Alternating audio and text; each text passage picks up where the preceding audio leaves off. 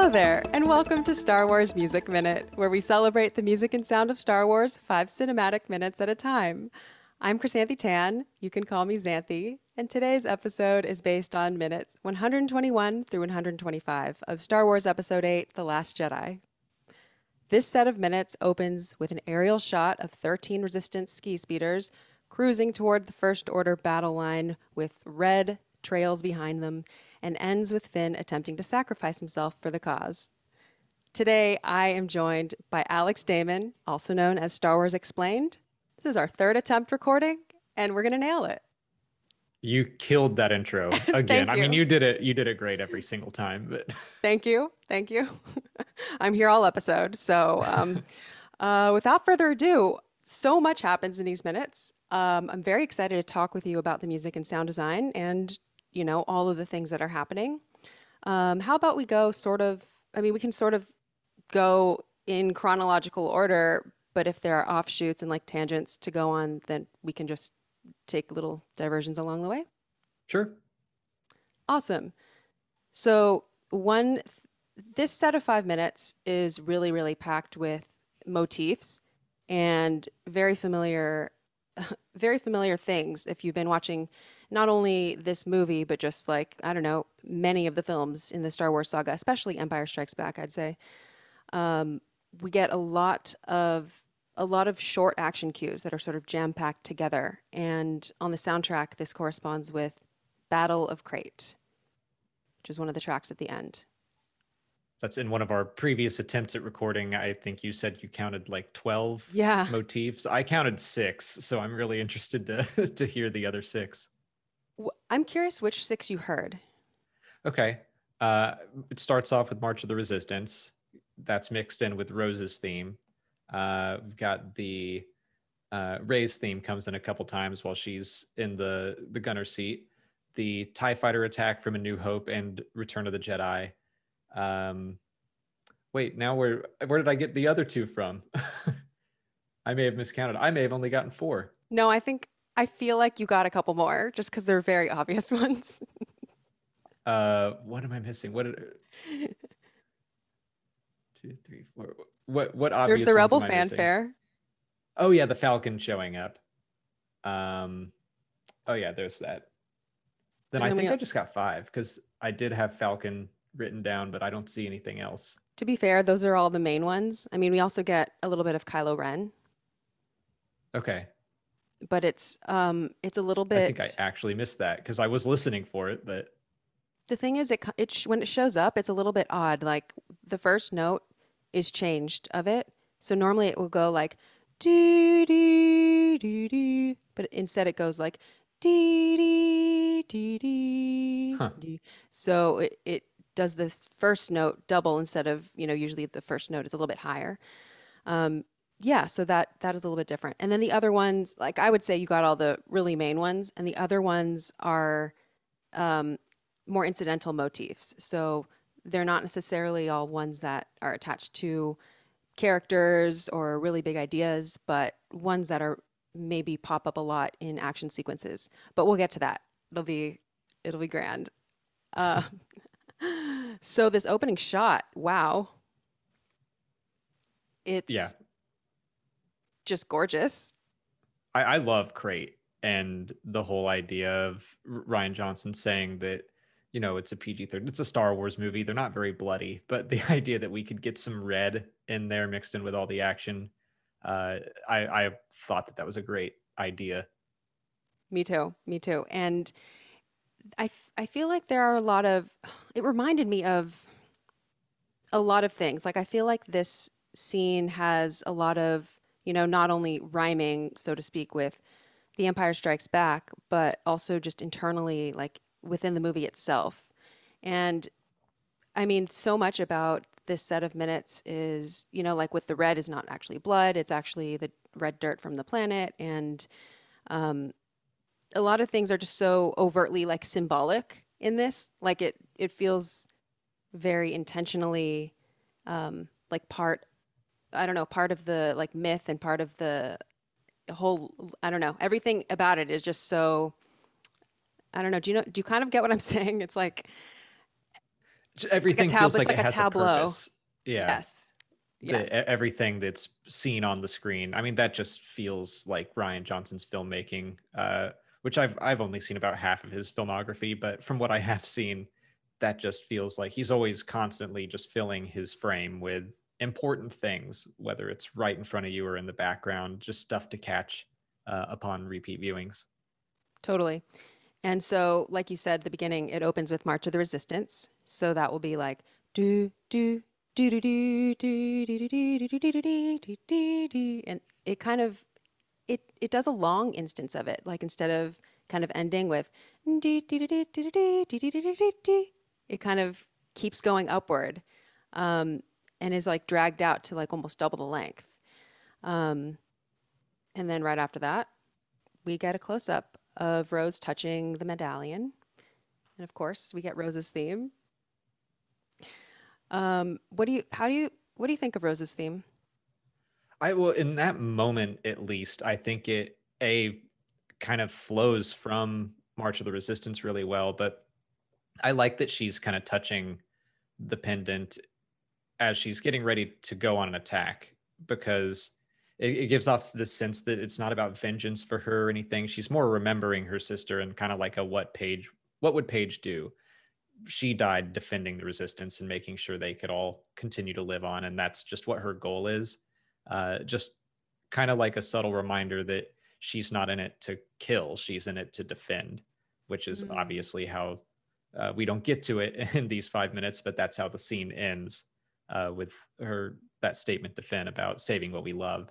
So I just liked that moment, but um, I would love to hear your thoughts on the theme musically, because I never really put a whole lot of thought into the music that I'm hearing, like technically, which is why I love like your show and the soundtrack show and stuff like that so much, because it just educates me on things that I never ever knew went into composing. Mm. Oh, it's interesting that you phrased it that way. Um, I specifically the end part where you said what goes into composing, because music is, I think of it as like one more technique, one more tool in the like director's toolbox. And of course, the composer is the person who does it, but like also the director has a pretty big influence on it. And in this film, I mean, I know Ryan Johnson had a pretty big influence on it as well. Um, it's really a group effort to, it's not like the composer completely has free reign. However, John Williams does have, over his 40, is it 40 years of doing Star Wars? 50 years? I mean, Uh, something really absurdly long. 44, yeah.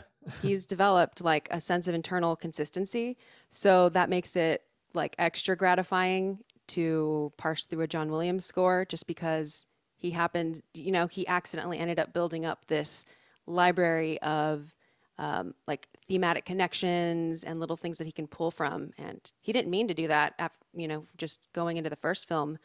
But, he has gone on the record saying that like eventually, when it became clear that they were making more, like he, he just fell into that. And I mean, it's great for us because there's there's so much material to analyze.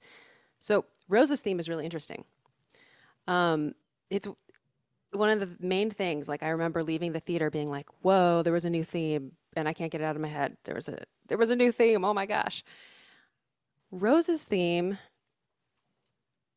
Okay, I'm doing this on my violin because my piano isn't hooked up to this situation that we have right now recording. But um, the mode of it is really related to.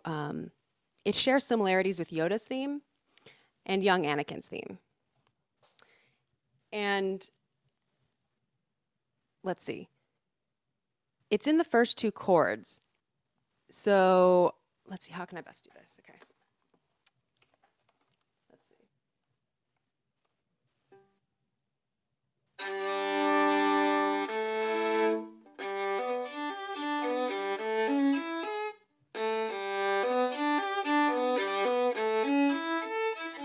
So think of the first two chords as, okay, if you imagine Yoda's theme, it's like do do do Hmm. do. It kind of has that like sense of optimism and like looking up and a little bit of magic.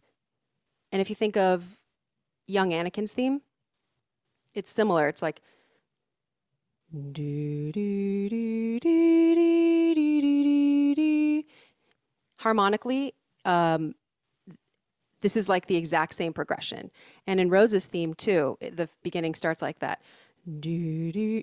It's like would be so much easier if I were playing chords at the same time. But um, do do do do.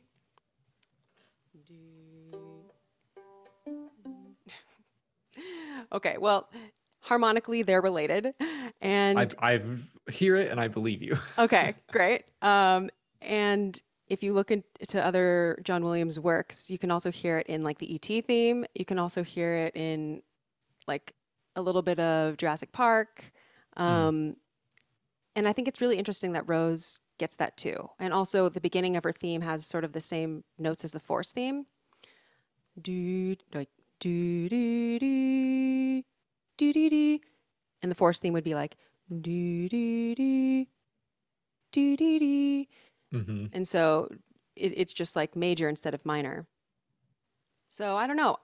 I always say that Rose was probably meant to have a bigger part because she got this big theme. Like you don't create, the Kaminoans don't create without a purpose. Like John Williams doesn't create full on developed leitmotifs without a purpose. I wonder if I think it's really interesting that yeah, she has a theme that's similar to Yoda's and the Force, and not saying that she is like, Force sensitive in the way that Jedi is, but that she just gets it. She gets the light side, basically. Yeah, and I think it speaks to a hopefulness about her, like an optimism and sort of a willing like she's able to sort of see beyond and sort of see, she's a breath of fresh air for Finn and for so many other people. I mean, on one hand, she's really rooted in this realistic upbringing, and also she's able to like when she's writing the Fathiers, like she has a childlike quality about her, even though she's not a child. And Yoda too, like obviously he's not a child, but he does have this like twinkle to him.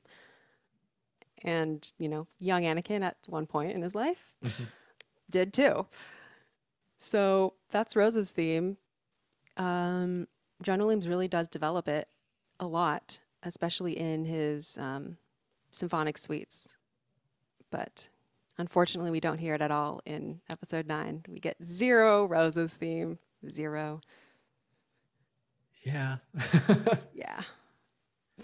So after that, Poe goes, all right, ground forces, lay down some fire.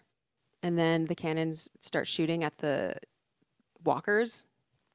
And here we get one of the ones that is an incidental motif, and it's called Resistance Deployed, according to the thematic like the Star Wars thematic catalog that Frank Lehman put together, who's like Oh. the main, like probably the biggest John Williams scholar, I would say, or especially the biggest like Star Wars films music scholar. So he's like a musicologist, music theorist. And so he actually has a catalog of themes. And so the names that he gives them are his own names, but because he has the most organized catalog and it has internal consistency, I use his names, and he knows that I use his names, and they are appropriate. So here's we get Resistance Deployed, and we do hear this a lot in this film, specifically in the bomber run at the beginning. And this is the one that goes like do do do do do. Yeah. Yeah. I gotcha. Yeah. Takes a while to settle in, but we usually hear it like twice in a row, and it's usually like brass. So we get that, but just very briefly, and then we cut to Kylo Ren and Hux watching everything from their. Are they in an AT-AT? I think they're in an AT-AT. They're in his shuttle. Oh, they're in his shuttle. Okay, okay. Um, Hux says 13 incoming light craft, which I don't actually know what light means unless it means just small craft. I don't know. I think that's basically it. They're not like anything that's going to take a whole lot of firepower to take down. Yeah, that makes They sense. weren't necessarily made for combat. They've been like Definitely not. modified. So yeah, Yeah. Yeah, Poe has just like kicked his foot through one of them and been like, "What the hell?" So that Hux makes me is, laugh every time. I I don't know, know why. it is really funny. Um, shall we hold until we clear them? Kylo's like, "No, the resistance is in that mine. Push through." And here is where we get the Kylo Ren theme, the one that you missed. Do, do, do, do, do. And then, oh my gosh, fill in any gaps if if you have things to add. The TIE fighters swoop in, and we get this sort of other thing that pops up all throughout this scene. And it's an incidental motif that's also in the catalog. And we also hear it, I think, toward the beginning of the film. It's called like whirling, it's like a whirling octatonic motif, like melody. And I'll demonstrate. So it's like, it's this, it's usually in the violins. I think the xylophone often doubles it. I think it's like, it's like, yeah. And so Yeah. that happens a ton, and it like will go higher and lower, and it's just like saturating the scene. Um, and the octatonic thing is just refers to like the octatonic scale that it uses. Um, and so we get that. Poe's like fighters I, break off. I'll Oh, point out that I really love this isn't musical at all, but it's sound design. There's just like this really distinct noise that the TIE fighter blasts make when they're hitting the ground near where like all the resistance is entrenched. And I love that noise every time. I think Bonnie Wild came up with that, but the sound design is incredible in the Crait scene. And like I was watching some of the sound people talk to, I think it was like an interview with the Dolby Institute, and the Dolby Institute interviewer was like, you know, what scenes, for our customers or whatever that have a Dolby sound system, which parts of the movie would you recommend they pay, special, like which ones will be like the most gratifying? And, other than the entire movie, they pointed out the Battle of Crait is like, if you have the Dolby sound system, apparently you can hear, you know, things coming from above you and like all of the detail coming from different places. And that makes me kind of want that. But um, the sound designers had a real, it was kind of a treat for them to work on this film because the music was done so far in advance. So they were able to craft the sound design around the score, Hmm. which is I really did not know that. handy. I thought music was generally like one of the last things done. Not when you're John Williams. I think it was one of his like stipulations that he wanted an entire year.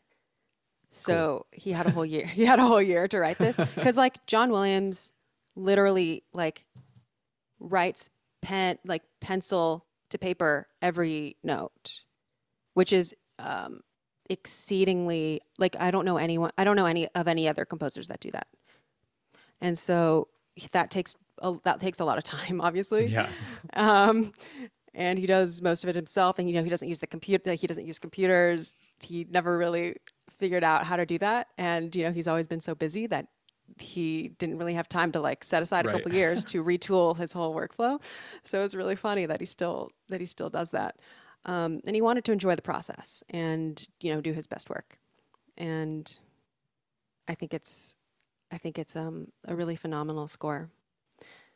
But the reason that comes in handy is because the sound design and the score, there's like an intricate balance between them and the dialogue. There's an intricate balance, and they have to fight for frequency space. Hmm. So it's helpful if you know that like, the whirling octatonic thing is kind of high pitched. So you're not going to like create sound design that lives in that same frequency range because then it'll get lost. You won't hear either one. You'll just hear kind of a lot happening. So then you might Huh. introduce things that are in maybe the mids or the lows or, different textures. So it's really so collaborative. That like that stuff that I would never even it would never cross my mind that people would have to worry about that. I mean, I'm someone that every year when the Academy Awards come around, I have to Google the difference between sound editing and mixing, just to remind myself that that's Yeah. super interesting to think about. Yeah, and oftentimes, like oftentimes the composer will have direction from, the editors or the mixers or some other music supervisor people, and they'll be told like, you have to take out some of your instrumentation here or whatever. But it's a little bit different when you're working with John Williams. So they kind of worked around him, and while they did, take his score down in the mix, and of course he's subject to cutting just like any other composer is, they were able to pay attention to what is John Williams choosing in the instrumentation and in the themes that he's bringing out.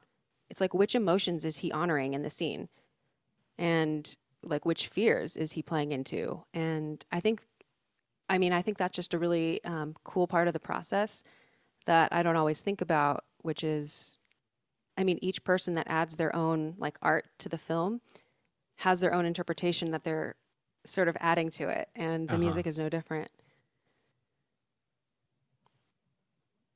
That's cool. Yeah. Okay, so moving on, we have a lot of explosions and stuff. Um, Finn is like, Rose, you've got three behind you, and then the Death Trooper fires at Rose and misses, and she says, "I can't lose them," which is kind of funny.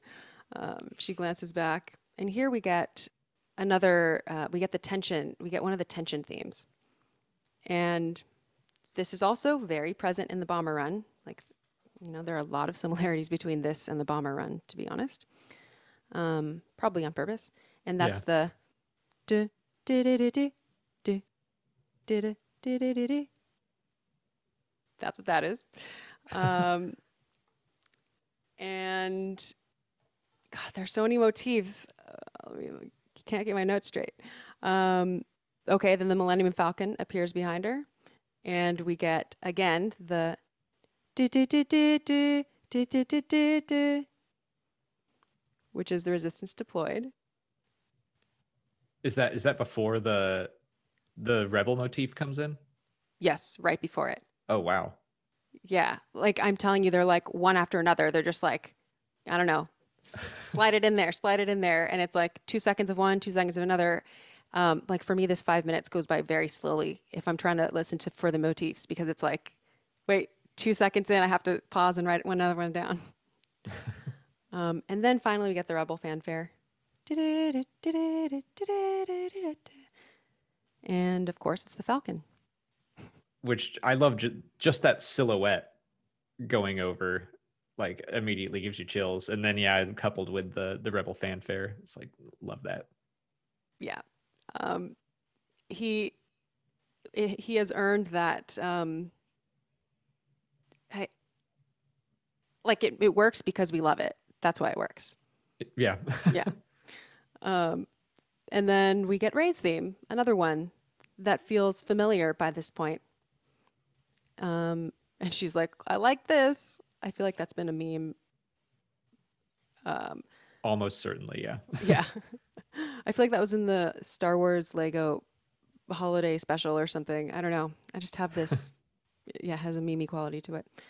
And then we get Ray's theme interspersed with that like xylophone violin thing, the whirling thing. And here, like, there are so many scene cuts, and with each, like scene, I guess, cuts, transitions, and with each one, the music sort of changes a little bit. So if you notice, like, whenever it moves to the first order side of things, like the instrumentation immediately switches to like low brass or, things that sound more ominous. And it happens like so seamlessly. So it cuts to Kylo and it's immediately low brass. And then when we go back, it's the Rebel fanfare again. Oh, And this, yeah, this feels like all, I don't know, separate clips, but he just composed it to be that way and to like cut back and forth along yeah, with the movie. yeah. And there was an interview that he did where he was saying that like modern films, you can't get away with doing so much of the leitmotif writing anymore because just the filmmaking, the scoring style has changed so much. Like now it's a lot more about textures and other things, and plus there's not much motivation to like develop leitmotifs just because of the way things are cut so fast and whatnot. And he feels lucky that he gets to have so much fun with Star Wars because it's set up in such this like old school leitmotif, like Wagnerian way. And he said that on this film, he had a lot of fun just like getting to throw in little references here and there. And he says in the interview, like maybe, you know, people won't pick up on it the first time, but like I like to think that it's there and subtly influencing, you know, what people are taking in. So, yeah, I think this was just him being like, I made all these themes. Now I'm going to put them all in where I want them. I mean, it's wild that just the same song has so many. I'm trying. I don't know if I've ever listened to this part of the movie, just the music, but it seems like it might be a little jarring musically to just bounce back and forth. But it never feels jarring in the movie. Have you seen the score only version? I think I did. I did when it first came out on Blu-ray. So it's been 3 years. Okay, it's on Disney Plus now, and I think it's wild how much this scene actually really makes sense with the score only version, just because it's scored so tightly to the action. And you know, I find it easier to hear the score that way without the sound design, and then to add that layer is like just I don't know, it's just even more rewarding to hear it all together. But this is one of those. You may have been asked this already because we're near the end of this movie, but do you know or have any idea why they did the score only version like for this movie? And that because Ryan Johnson wanted it. Yeah. It was a Ryan Johnson choice. Huh. It's just interesting that that doesn't happen more often. I agree. No, but Ryan Johnson was like such a big fan of, you know, he just loves John Williams so much and, you know, has like a really reverence for the music that they had to mix a whole separate version. Like it's a whole, that was like important to him. So, yeah. Cool. Yeah. I wish they did it for more of them. That would be really cool. I agree. But yeah, alas. So where were we? Okay, so Rebel fanfare, Chewie whirling on. What's the next thing? Okay, back to the First Order. Kylo's like, blow that piece of junk out of the sky. And then we get the other tension, resistance and trouble theme, which is like do do do do do do do do do do do. Rey's theme again. And then we get this catastrophe theme. so many themes. And so the catastrophe one is interesting. It's like everything slows down and it's like do do do do. That's the one I've been waiting for. Is this the theme that Oh, okay. That's the one in my head. I was like, okay, I can think like of that this one. has got to be something, but right. Okay, so that's catastrophe. Yes. And you know, it is a little bit reminiscent of the Battle of Hoth. And speaking of which, then we get the TIE fighter attack theme that comes next. And this part, so this is when like the Falcon is shot and they enter I wrote the Star Tours portion. yeah. But they like it barrel rolls down like a crevice into the like stalagmites, like this rift. And I mean, if you've ever been on the Star Tours ride at Disney World or Disneyland, this is like classic Star Tours. It's straight up like they use this. They use this music in Star Tours. They use the the Empire Strikes Back music, and you basically fly like through through the crystal. What is it like the crystal caves, and the Falcon sort of does that. It slides through the slit. I don't know. It's like a whole. It was an intentional reference, apparently. I mean, it definitely fits. Like I love that song. I like can't help but hum along to it anytime it pops up. But it does. The scene is obviously you're being attacked by TIE fighters. But then I think the other time they use it is in Return of the Jedi when they're flying into the Death Star. And correct me if I'm wrong there, Oh, but like that whole it just feels similar where you're flying through a tight space being chased by TIE fighters. So he's just like, yeah, we'll use that again. It's already a banger. yeah, you're not wrong. Um, so what can go wrong when you have that? And then the Rebel fanfare right after that. Um, and then the Falcon just shoots out like a geyser. And it's quite a sight to be seen, just shooting out from, underneath straight up into the sky. Um, Chewie pushes a porg out of the way. And then the resistance speeders start closing in on the cannon. And this is when I think this is like when Poe shows a big moment of growth here. And, Rose is like, there it is. That's a big gun. And we get really low, um, brassy stuff that's like, I don't know, big gun music. And Finn is like, I know what this is. Like, he kind of feels like this is his moment. And, he's like, the cannon's opening. This is our chance. Um, and then meanwhile, Kylo's like, all firepower on those speeders. And, Kylo gives Hux a really hilarious look when Hux just repeats him, basically. Mhm. Um, and this is when the resistance are starting to realize, like, I think we're in over our heads here.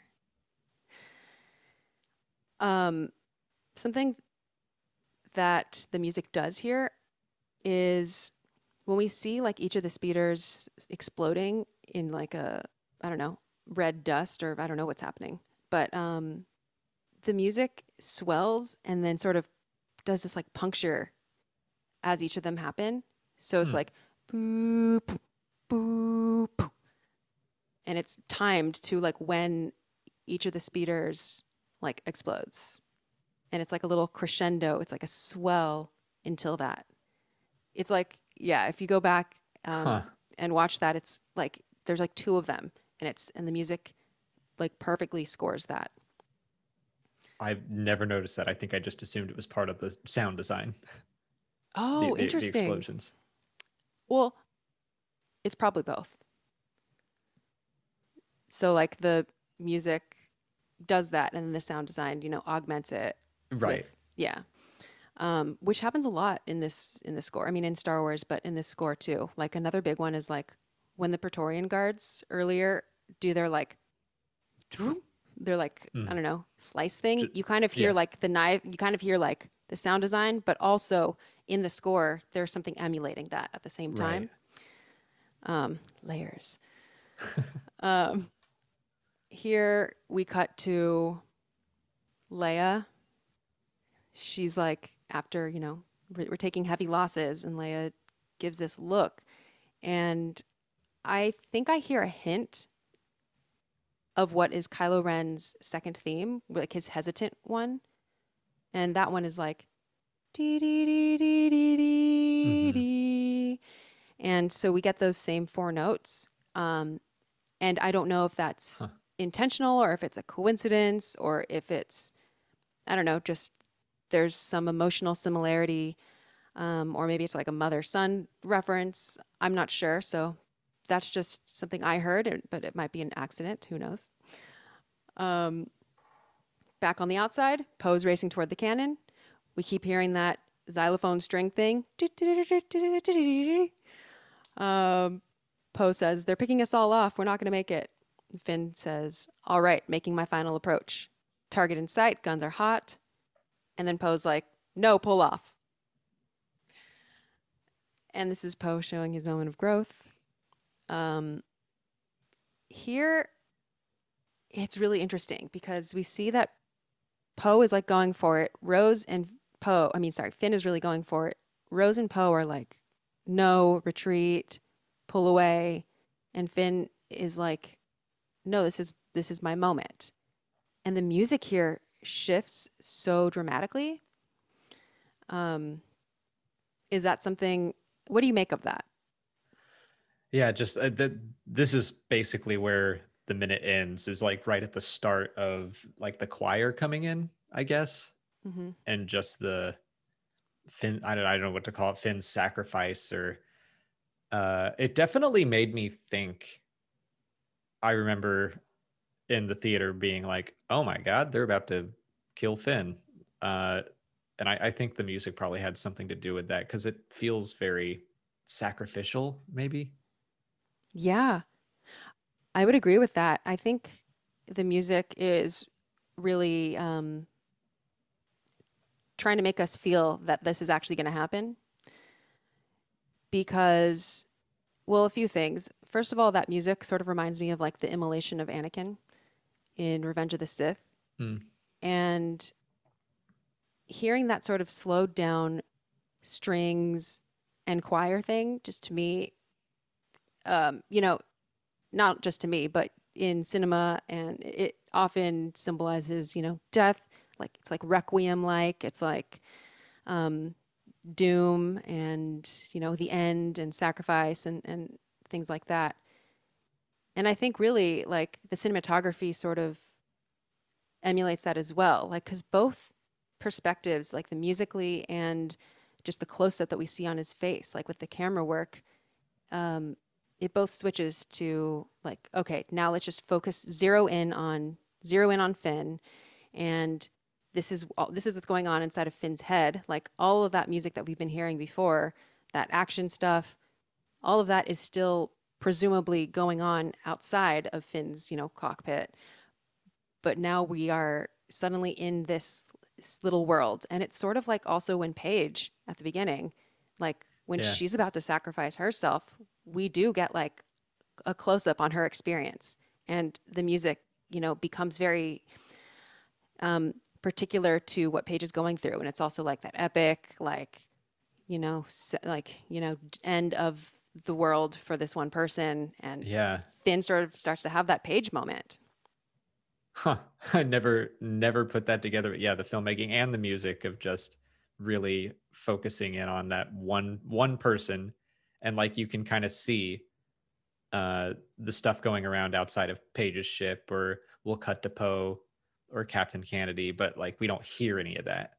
It never Exactly. brings us out of Paige. That's really cool. Yeah, it's manipulative. Music is it's another resource to convey the story, which, I mean I love I love film, I love I love how collaborative like all the different art forms are. Um this I mean the bomber run similarities are plentiful in this scene. We have the Yeah. resistance over their heads. They're trying to take out a big piece of equipment, whether it's like a dreadnought or this, big ion cannon. We have individual heroes trying to step up and show their willingness to sacrifice. So that's Paige, and we see that mirrored with Finn. Um, and but resistance shows growth. Like this time, Poe doesn't want to sacrifice someone just to take out a dreadnought. This Hmm. time, he thinks it's better to retreat. And Rose also steps up because she saves, she finally gets to save what she loves. And then I think shot wise, we see Paige touching the medallion, we see Rose touching the medallion, the Paige Finn thing. I feel like this is like intentional rhyming here. Musically, a lot of the same themes pop up, like all these tension and catastrophe and resistance Hmm. deployed themes are stuff that we hear during the bomber run. Um, yeah. And I think one of the big differences here is that the resistance had a place to escape at the start when they were escaping Dakar. Now they don't. So even if they hit the cannon, that's just a delay. And so it's good to know that, yeah, like it's good to see Poe's growth, that it's not worth it just to hit him where it hurts. Um, but like Finn still needing that one little last literal push to get it. Yeah, and I think they do a good job conveying the actual desperation of this moment, which sets the stage more for when Luke, makes his appearance. But here, I think, what am I trying to say? There's So Finn shows growth, Rose shows growth. The Resistance as a movement sort of do, but also they're really let down that no one answers Leia's call. Um, I remember being in the theater just thinking like, well, this is awkward. Like, what is happen? What is going to happen? Um, how are we going to get out of this? And I think that's something I also probably felt during Empire Strikes Back, though I didn't see that in the theater. But I kind of get a similar.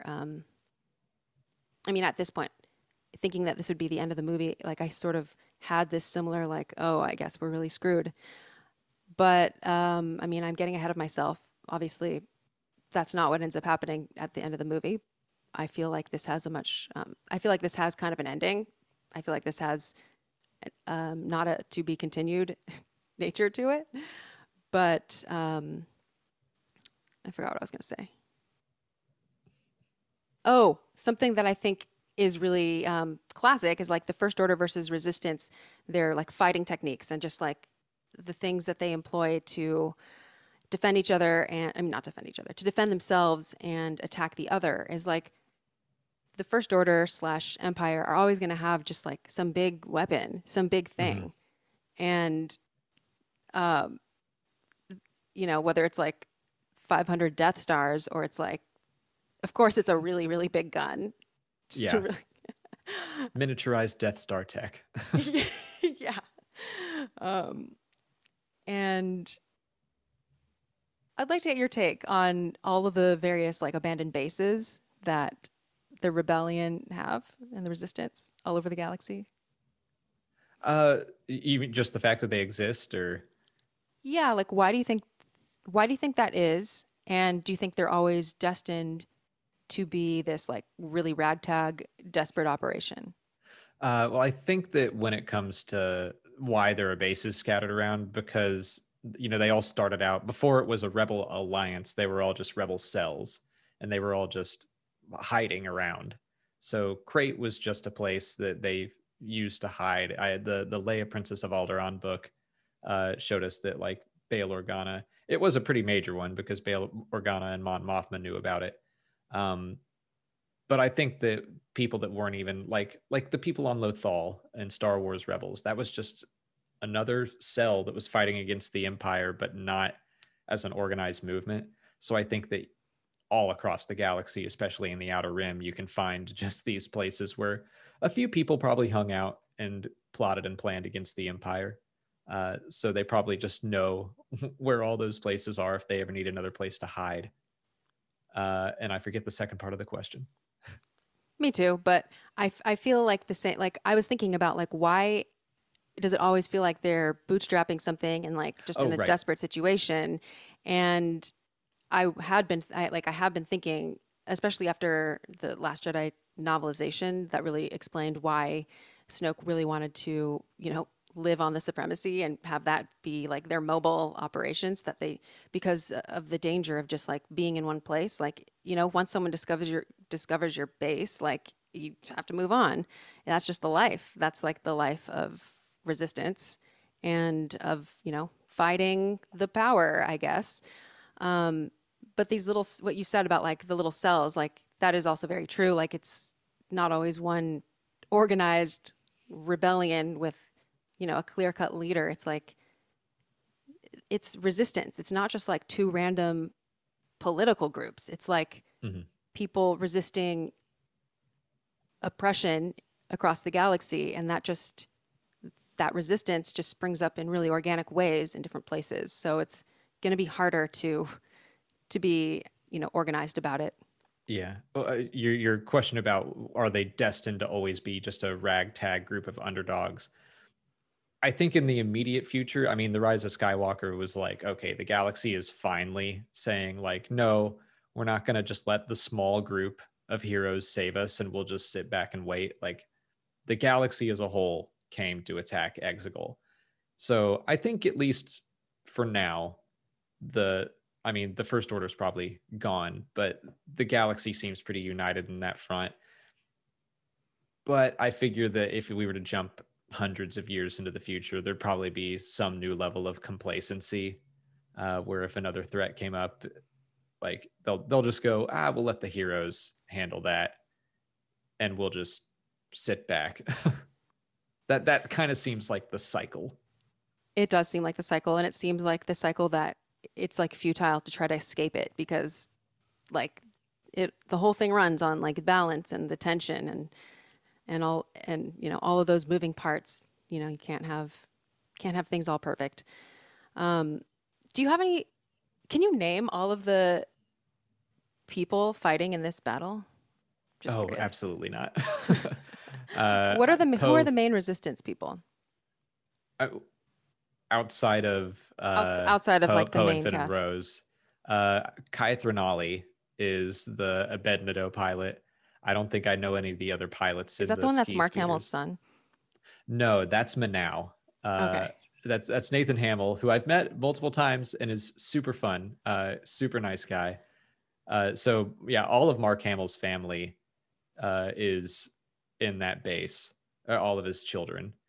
I believe they're all named Manow because Nathan's character in Revenge of the Sith, I think, had that last name. So they just kind of kept that going as an Easter egg, as if Oh, I didn't know he was that in Revenge of family the is still Sith. alive.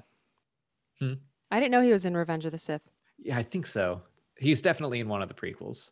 Oh, that's cool. You can find like a picture of him looking much younger in like this purple robe or something. I think he's Nice. on Coruscant somewhere. Nice. Fancy. Very fancy. Um, do you have a favorite TIE fighter? Oh, I think I've always been partial to the Interceptor. I Okay. like the angular wings with the cut out Mm-hmm. of them. Uh, that tends to be my favorite. I'm partial to the TIE Phantom as well. It's like the old Legends one that it's able to go invisible and cloak, but Oh. that was from like an old silly video game that I just grew up loving. Oh, what was the video game? Rebel Assault 2. Okay, okay. Cool. I didn't play that, but I don't recognize it from It does books. not hold up. Oh. Not all of Legend stuff does for me, but some of it does. Um, what, let's see, do you have any favorite musical themes in Star Wars? I do love the TIE fighter attack, but the probably the asteroid field in Oh, Empire. I love that one. Everyone loves Duel of the Fates because come on, but I think the asteroid field, like every time I'm watching that, I just turn it up real loud. okay. So the asteroid field is a really good example of a set piece theme in Star Wars, and this would be that too. Like the Battle of Crait is also an Hmm. example of a set piece theme, and that just means like an extended action sequence, often really heavily detailed scoring, like the Battle of Crait, packed with like motifs here and there. And those are like, I find that those are really standout pieces in fans' mind, especially like the asteroid field, because Hmm. when you think of it, you immediately go to that specific instance of it because it's like set piece themes are often just like very so specific and so reminiscent of where they first appeared and like are so almost like bespoke for that scene in the way that they're put together. So like it's not like when you hear the Force theme, that could be from any movie. Right. it's Huh. Yeah. it's like really a really direct connection, and I find that makes it like really emotionally strong for things like that. And I mean, I love those. I love those pieces.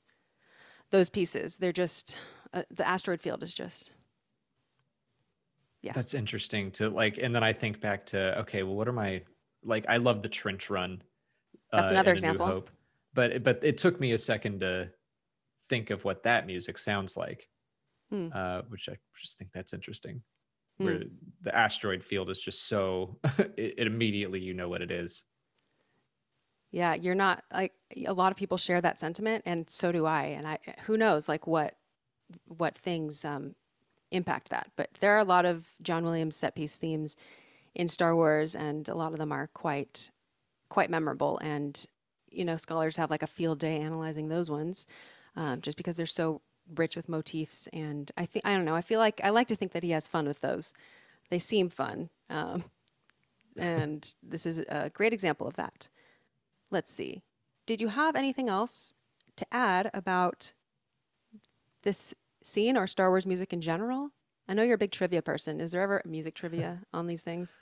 Oh, uh, generally no, but I'm trying. There's got to be. Off the Really? top of my head, I can't think of like any musical trivia. I'm sure that there's something in my head, but not off the top of my head, no. And I think we covered everything that I wrote down in my notes. Awesome.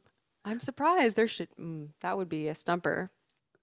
Okay, wait. It's it's one of those where like the second you ask me, I'm not going to be able to think of anything. But someday later, like tonight, I'll be talking with Molly, and just a piece of musical trivia will come out of my mouth. Okay, wait. Here's one. What's the first film that the Imperial March appears in? It's Empire, right? Yeah. Okay. Ooh, I think you'll know it. But what's the first scene that features the Imperial March? Oh,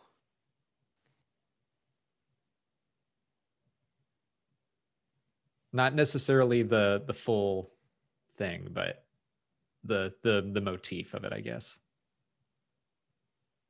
I don't know off the top of my head. What is it?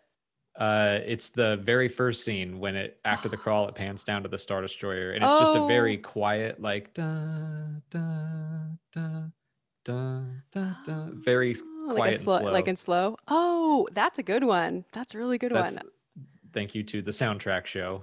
See, I just stole Nice. my trivia from Well, David you have W. to learn it Collins. from somewhere. Uh-huh.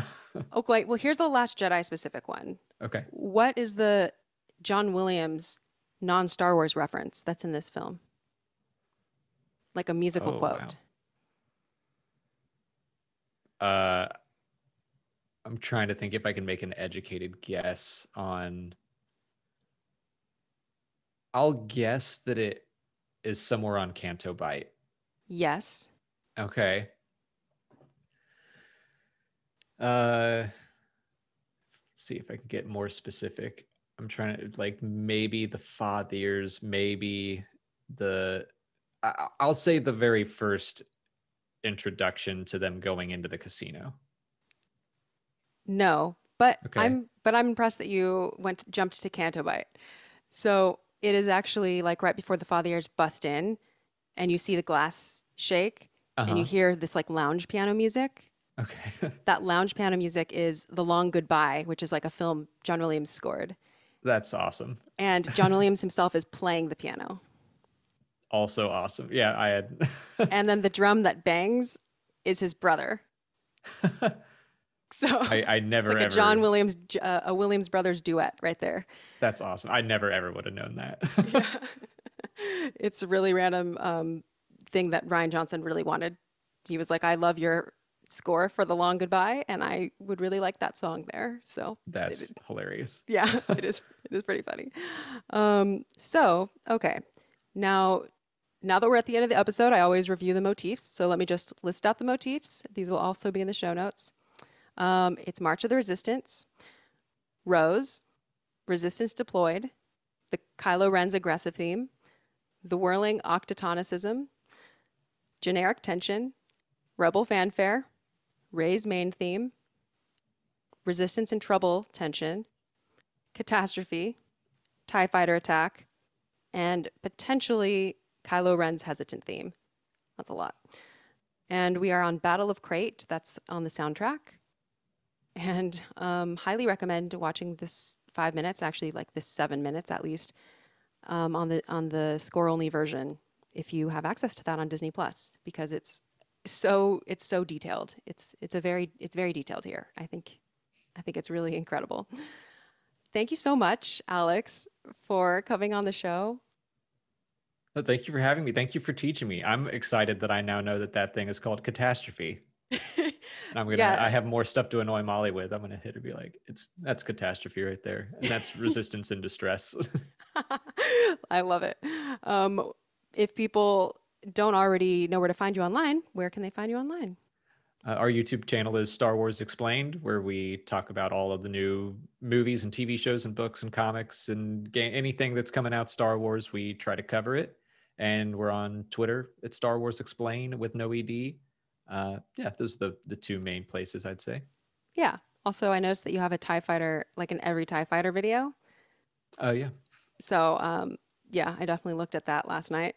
I'll put a link to that in the show notes for people who are interested in all the different TIE fighters, which, by the way, they all have like different sounds too, like different elephant noises and car screeches and stuff. Um, I hope this episode was interesting for people. You can find me online at Star Wars Museman on Twitter. If you are listening to this as a podcast, you can also watch it on YouTube, and vice versa. If you're watching on YouTube but prefer it as a podcast, you can find it as a podcast. You can leave a comment or email me at podcast@StarWarsMusicMinute if you have something to say, or, I'm all ears for corrections as well. At the end of the season, I do want to do a like things I missed episode with, any corrections to things that I said that may have been wrong, like a fact check episode, basically. And you can also find me at Chrysanthi Tan on Twitter or Instagram or anywhere. And last but not least, there's a link in the show notes if you want to submit an anonymous question on a form. But that's all I have for today. We're almost done with the movie. Exciting times. And I'll see you next week on Star Wars Music Minute.